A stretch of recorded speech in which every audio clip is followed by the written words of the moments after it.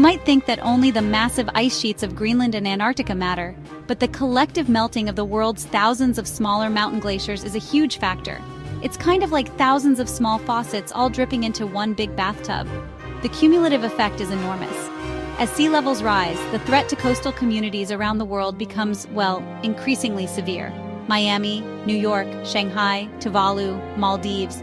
Rising seas don't just mean that the water slowly creeps up the beach. It means that storm surges during hurricanes and typhoons push water further inland than ever before. It leads to more frequent sunny day flooding, where high tides alone are enough to inundate streets and neighborhoods.